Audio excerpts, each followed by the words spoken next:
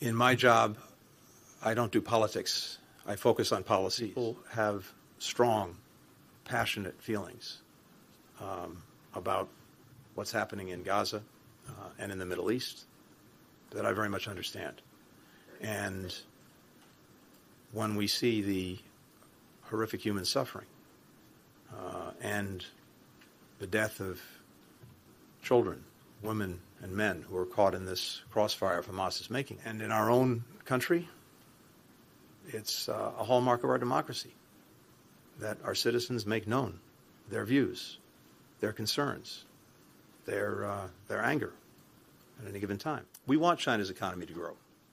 So do the American businesses and investors here, several of whom I had an opportunity to speak to in Shanghai. But the way China grows matters. As I told my counterparts, that means fostering a healthy economic relationship where American workers and firms are treated equally and fairly. In today's meetings, I discussed the PRC's dangerous actions in the South China Sea, including against routine Philippine maintenance operations and maritime operations near the Second Thomas Shoal. Freedom of navigation and commerce in these waterways is not only critical to the Philippines, but to the U.S.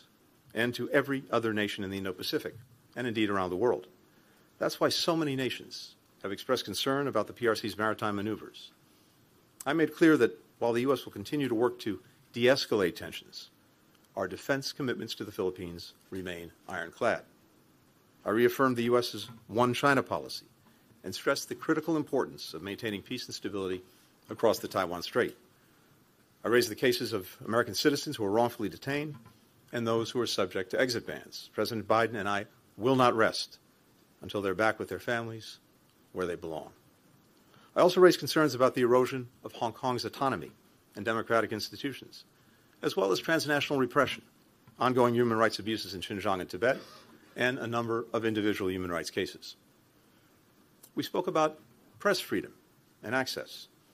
I appreciate that the PRC granted short-term visas to a number of the foreign journalists who are here so that they could cover this visit. In my meetings, I encouraged my PRC counterparts to fulfill the commitment that they made in 2021 to provide equal access to our two countries' media organizations. The United States will continue to insist on reciprocity on this issue, just as we do for our businesses, cross-cultural exchanges, and many other areas. We also discussed a range of regional and global crises where China can play a constructive role. I encouraged China to use its influence to discourage Iran and its proxies from expanding the conflict in the Middle East, and to press Pyongyang to end its dangerous behavior and engage in dialogue.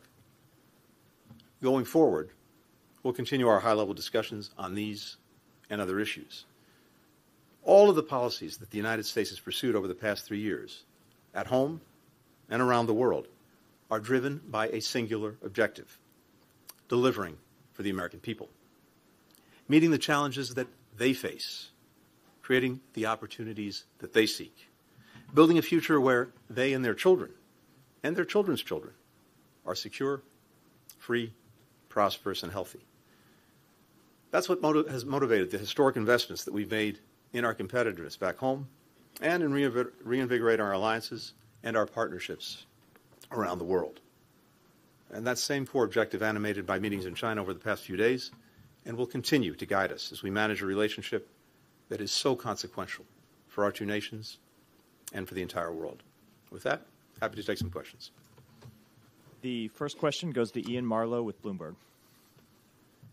Thank you, Secretary. Good evening. One, you said that the U.S. was taking endless measures to suppress China's economy and warned that growing negative factors could derail the effort by Presidents Biden and Xi to stabilize U.S.-China ties.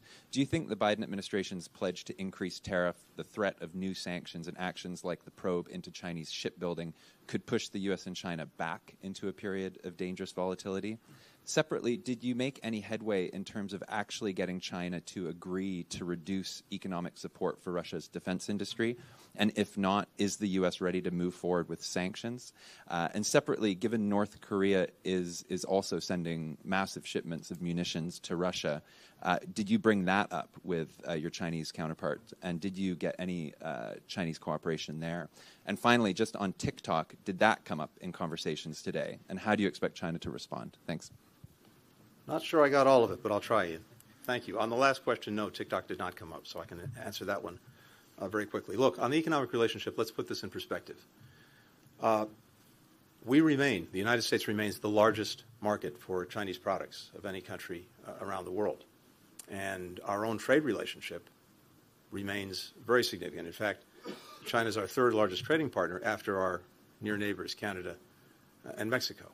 And as I heard from American businesses, American investors in Shanghai, there remains a very strong interest in working in this market, provided that we have a level playing field and a fair shot. When we do very well. But when we're looking at the question of tariffs, 301 measures, et cetera, what we're focused on is practices engaged in by China that are unfair and undermine our businesses and our workers. And this question of overcapacity is the one that is front and center. China is responsible for 1/3 of global production, but 1/10 of global demand. So there's a clear mismatch. And when you have products that are produced here and produced in a way that's heavily subsidized, heavily supported in other ways, and that allows those products then to be sold at low prices and sometimes below market prices in other countries, pushing businesses from those countries out of business and having potentially devastating effects on communities, on workers, on businesses, that's something that we have to, will, and are standing against. But the other important thing is it's not just us. This is a concern that I've heard around the world, and notably from European partners, and this came up in conversations just a week ago when we had a meeting of the G7. So this is not about containing China. It's not about cutting off trade or investment. Again, as you heard Secretary Yellen say, this is important to us and to many other countries around the world. But we want to ensure that it proceeds fairly and in a way that doesn't have these unfair effects on our industries, on our workers, and on our companies. And again, that's something that's shared across the world. When it comes to China's support for Russia's defense industrial base, all I can tell you is I was extremely clear about our concerns in some detail, but we'll have to see what actions follow from that. Now, I think China has demonstrated in the past when it comes to Russia and Ukraine that it can take positive action. You'll recall that well over a year ago, we had concerns that Russia was considering the possible use of a nuclear weapon. And I believe that China's voice was important in, at least at that time, moving Russia away from that possible course of action. But now it is absolutely critical that the support that it's providing, not in terms of weapons, but components for the defense industrial base, again, things like machine tools, microelectronics, where it is overwhelmingly the #1 supplier to Russia, that's having a material effect in Ukraine and against Ukraine, but it's also having a material effect in creating a growing threat that Russia poses to countries in Europe and something that has captured their attention in a very intense way. And as I said, TikTok did not come up. Thanks. For the next question, Wong Lu with the paper.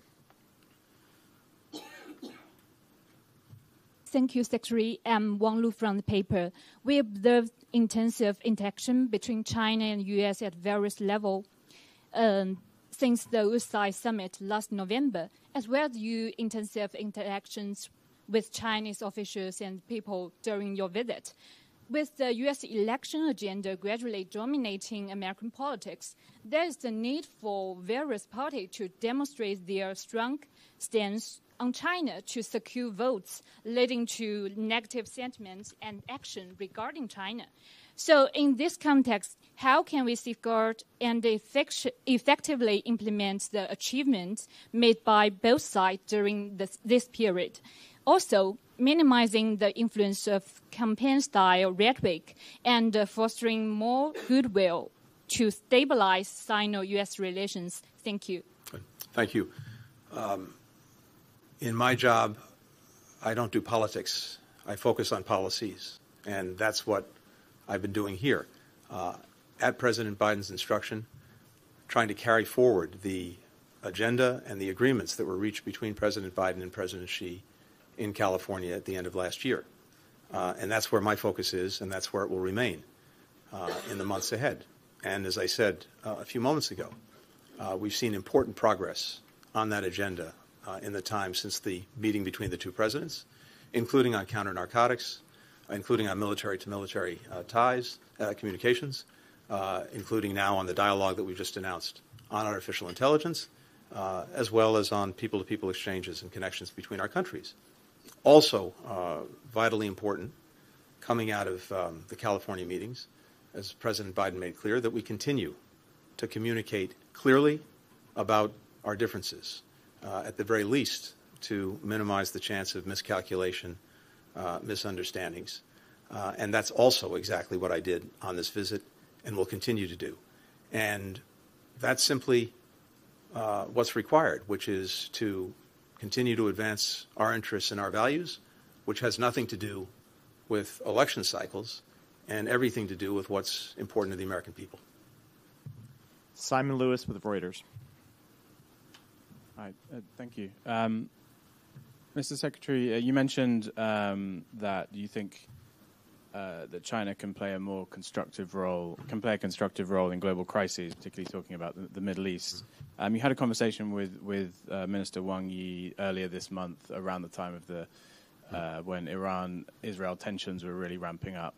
I wonder if you have an assessment of the role that China has played, and whether it's sufficient in the actions that the Chinese government has taken so far. And there's some reports that the Palestinian groups Fatah and Hamas had a meeting here in Beijing while you were here. I wonder if that's an area where you would welcome some Chinese involvement. And while we're on the Middle East, I think we can't ignore some of the images that have been coming out from back in the US from university campuses. It's quite striking to see, students, some of the violence in these protests, but students all across your country are coming out and expressing their outrage at what's happening in Gaza. Are you taking on board those protests? What do you say to young people, young Americans who, see this as a moment when they need to speak out against their government? Thanks. So first on the Middle East, I think I've talked to the Foreign Minister, Wang Yi, at least half a dozen times on this since October 7th, including, of course, today, but also in previous meetings we had, phone conversations, et cetera. And yes, I think this is an area where China can use the relationships it has, the influence it has, to try, for example, to prevent the conflict from escalating, from spreading. And we had a good conversation when tensions were particularly acute, preceding and then immediately following Iran's unprecedented attack on Israel 10 days or so ago. And I think the relationships, again, that China has can be positive in trying to calm tensions, prevent escalation, avoid the spread of the conflict. And we agreed that we'd remain in regular touch on this, and that's certainly my intention. I'm not aware of the meeting you referred to. I think you said between Fatah and Hamas, so nothing to say on that. In terms of the protests back home, look, again, it's not my practice to comment on domestic matters, but look, people have strong, passionate feelings about what's happening in Gaza and in the Middle East that I very much understand. And when we see the horrific human suffering and the death of children, women, and men who are caught in this crossfire of Hamas is making, it's gut-wrenching, as I've said before. and we want to do everything we can to bring it to an end. And in our own country, it's a hallmark of our democracy that our citizens make known their views, their concerns, their anger at any given time. And I think that reflects the strength of the country, the strength of democracy. Now, as I've also said before, this could be over tomorrow. It could have been over yesterday. It could have been over months ago.